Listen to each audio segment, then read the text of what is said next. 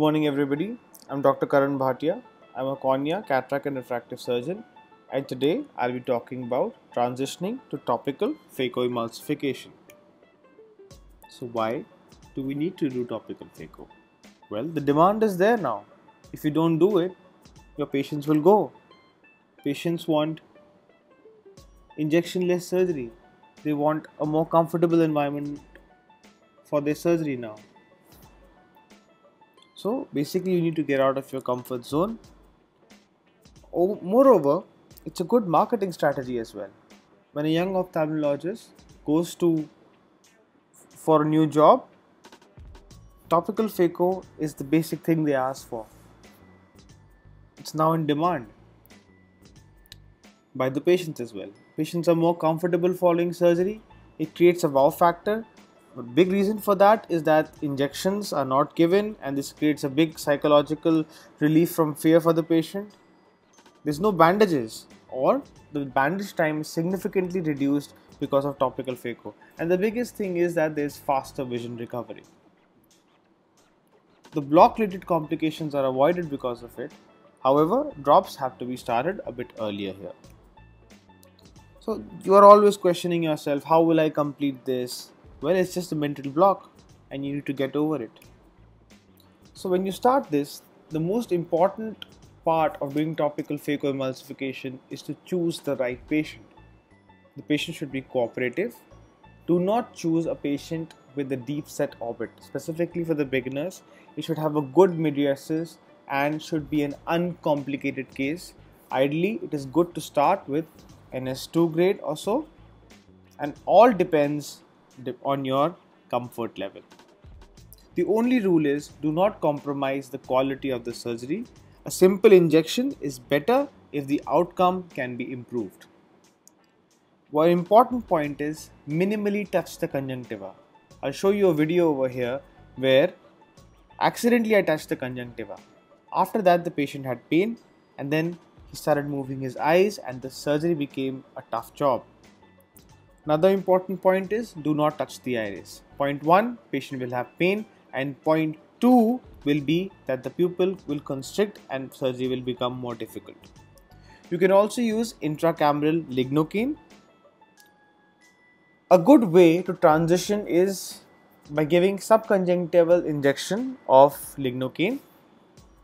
Now this can be done in the following ways, where you ask the patient to look down using a forceps, grab the conjunctiva and give a small amount of injection in the subconjunctival space. Now this diffuses nicely, and therefore if you hold the conjunctiva, the patient will not have that much pain. But the problem is subconjunctival hemorrhages are pretty common. So you have to look out for that. Coming to the next part is the incisions. Now the incisions, the best way is, if you give incisions and you don't want the patient to feel any pain, is used to use buds to hold the eye or to grip the eye or to anchor the eye. So this can be done in the similar in the as shown in the video over here. To make the main corneal incision, what you can do over here is that you can see over here that a curved tying forceps is introduced inside the second side port, and this gives a very good anchorage. You can also hold at the limbus, but this gives a very good anchorage, and the corneal section should actually be squarish. This is more produced with a 2.2 mm keratome. A 2.8 produces a somewhat rectangular incision.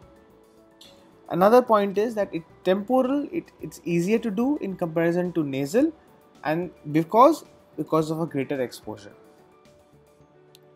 Let's look at another video over here. Now the anchorage is being given with a bud and the incision is being made.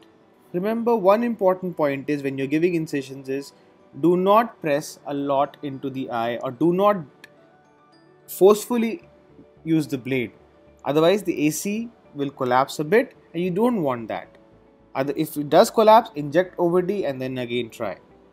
So over here I am finding a little bit difficulty, but again be gentle with the eye. That's important. Again, I'm using over here a second instrument which is introduced inside the second side port, and I'm doing the rhexis in the normal manner. You can use a McPherson forceps, you can use a curve tying forceps, you can even use a Sinski's hook, whatever is comfortable. It gives good anchorage, and since you're not touching the conjunctiva, the patient does not have much pain. Now, since in this rhexis part over here, when I was doing the rhexis, there was a little problem. The AC collapsed a little bit or became shallow, so I injected OVD and then completed the rhexis. Now again, I will inject it OVD inside the anterior chamber to make it deep. Always do that when you're trying before making the corneal section. Then I'm introducing a second instrument over here through the second side port. This gives a good anchorage, and then I'm making my biplanar corneal incision.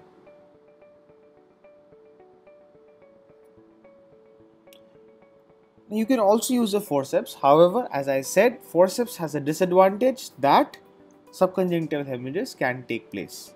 So when you do use the forceps, always hold it at the limbus. The further away you go from the limbus, the chances of subconjunctival hemorrhage are much more.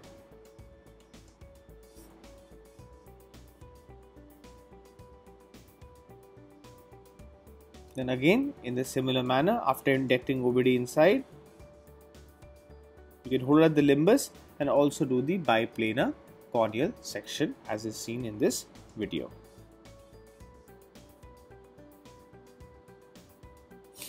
Now let's look at a whole case.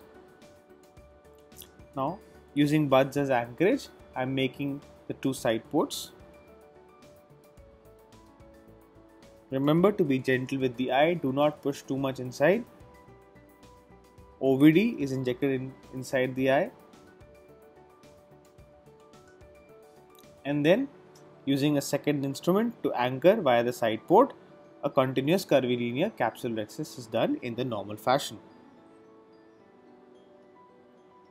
Then again, using the anchorage on the second side port with the second instrument, over here being McPherson's, the biplanar corneal section is being created. This is followed by gentle wash of a little bit amount of OVD from the anterior chamber, along with a good hydrodissection. OVD is injected again, and after that you gently rock the nucleus a bit to see that whether it is rotating or not, which is a prerequisite to do phacoemulsification. Then over here, if you look very closely, what I have done is that I have, before introducing my phaco probe, I have introduced my second instrument. Now this gives a very good, again it gives a good anchorage.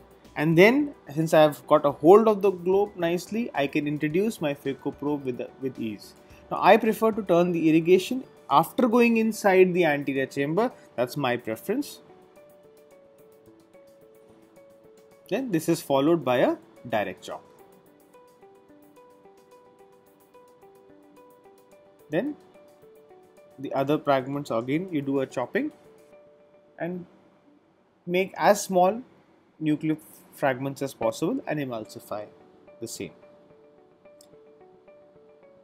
The lens is rotated, again it is broken and emulsification is done.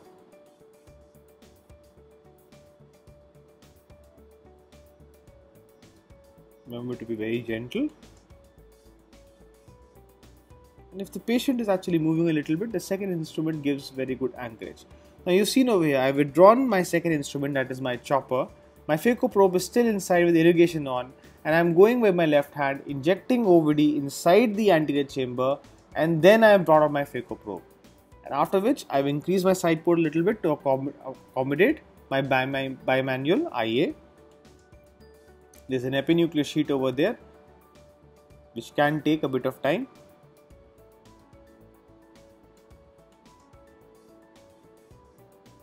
And then the cortex is aspirated in the normal fashion during the aspiration part of the bimanual IA, followed by polishing. Again, I've injected OVD and then brought out my irrigating part of the bimanual IA. I've switched sides now, and again I'm doing irrigation aspiration along with, and then polishing was done. After injecting OVD again into the anterior chamber, now implanting a foldable lens into the bag. Now this is a trifocal lens with plate haptics. The plate haptics, the leading one should go into the bag and the other one is pushed using a Sinskey hook into the bag. Now after done IA, now you see my irrigation part is still there inside the anterior chamber. Now I am sealing all the ports. First the side port, then the main port, and then I am bringing out my irrigation apparatus, and then I am sealing the second side port. And this prevents the collapse of the anterior chamber or fluctuation in the anterior chamber, and this fluctuation is very important specifically for toric aisles because this fluctuation can actually result in rotation of the toric aisle. Now another method of doing this or reducing this time is after injecting the IOL, you first hydrate the main port, then by the bimanual IA you can irrigate or you can remove the visco, and then you can hydrate the side ports in the fashion shown in the video. Let's look at another case. This is a case of a brown cataract. So my point of showing this video over here is that even hard cataracts can be done under topical anesthesia.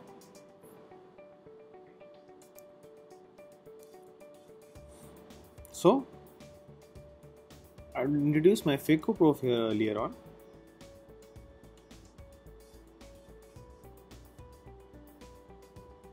Little bit shaving of the anterior part or the anterior part of the lens is done, followed by impalement of the phacoprobe into the substance of the nucleus, followed by a good vertical chop. Now these brown cataracts are very leathery.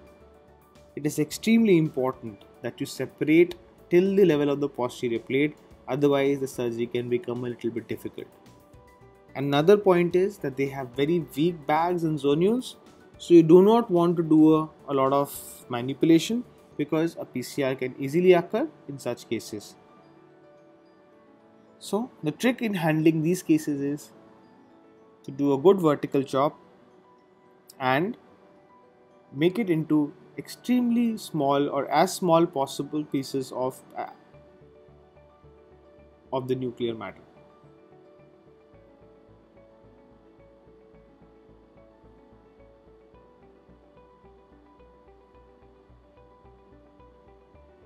Another method is, instead of doing the direct chop, what one can do is you can first create a crater and then do the direct chop. Because of the crater, you can go directly into the main part of the main substance of the lens, and then chopping can become easier. So after this has been separated into multiple small pieces, emulsification is carried out, and again you're trying to break it into as small pieces as possible. These cases require a lot of patience and you need to give time. A very important part of these cases is to use viscoat. Now viscoat coats the endothelium and prevents it from damage. So you can basically use the soft shell technique or a modified soft shell technique where you inject visco under the surface of the cornea and followed by HPMC underneath it. So you can see in this video over here that the fibers are extremely leathery, so you have to be very careful. The chopper is also quite sharp.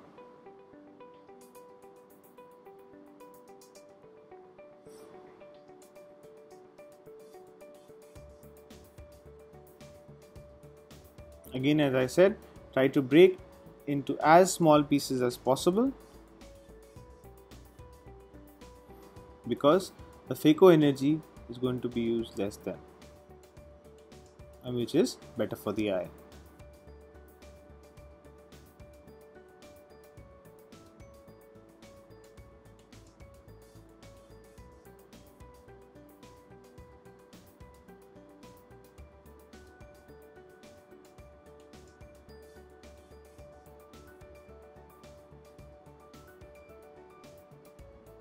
It is important to do this at the iris plane as much as possible. You don't want to go to damage the PC or too anterior to damage the endothelium. And see, since the last part of the nuclear matter is remaining, I've injected viscoat inside to push the PC a little bit backward. So because if surge does occur, the PC does not touch the phaco probe.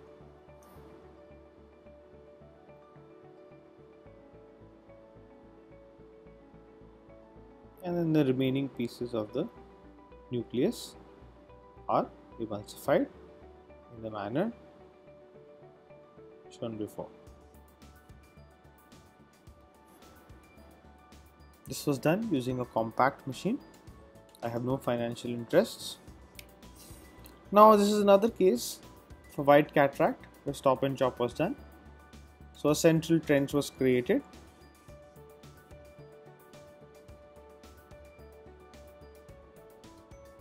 It is important to go as deep as possible,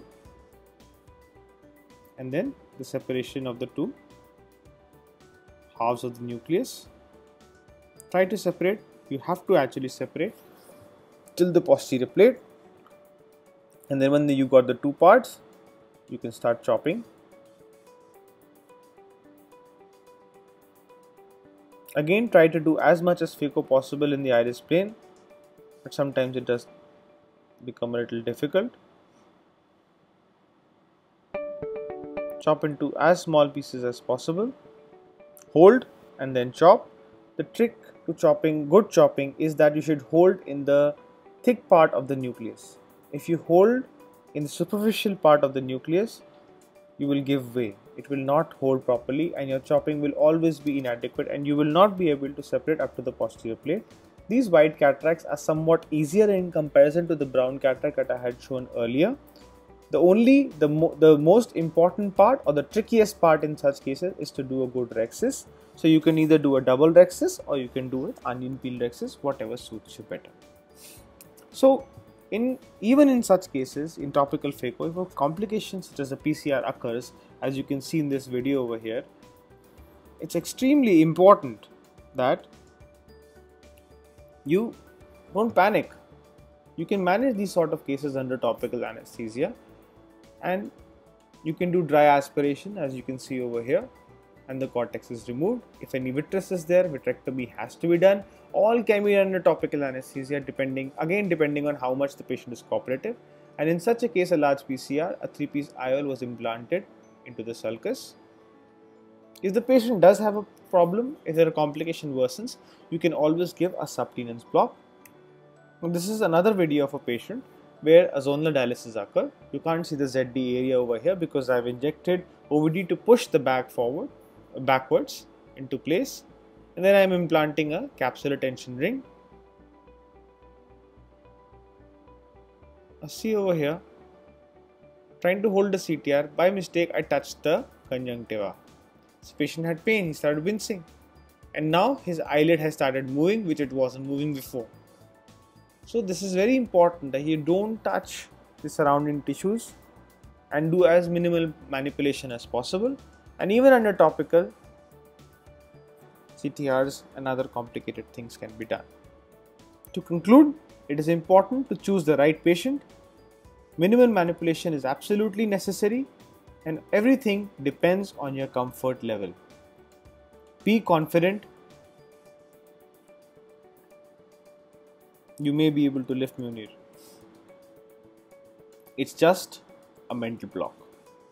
Thank you so much.